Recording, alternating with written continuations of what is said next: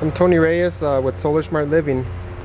I'm working on an indoor air quality problem here in our office today. But this is a tip that'll help other homeowners or business owners.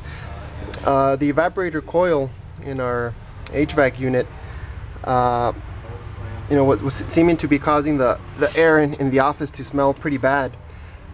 When I opened up the cover here, the coils actually looked pretty clean, and what I found was that the condensation tray here on the bottom was not draining properly. So we had water pooling here at the bottom that obviously allows for mold and mildew to start growing. And as I ran my finger along the bottom of the tray before I started cleaning it, you could see a dark residue.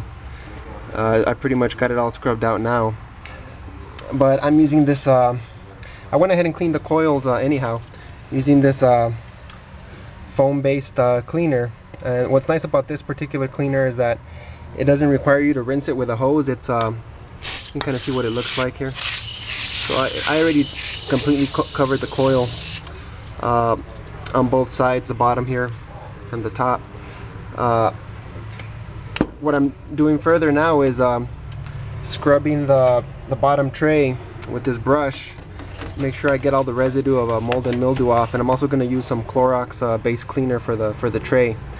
But for the evaporator coils, I just use this foam based cleaner, and again it's self-rinsing with the condensation. You don't have to use a hose to wash it off in this particular brand here. But yeah, this affects indoor air quality. I mean, it smelled really bad in the office, and obviously if the coils are very dirty, it would also affect efficiency. You can use the same type of cleaner on the exterior condensing coils.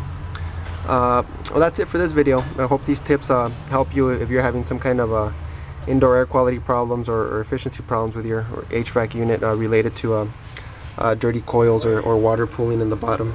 Ideally, this system should be installed so the water drains better, but that's the way it's installed in this particular office. We may call the owner to have them modify that.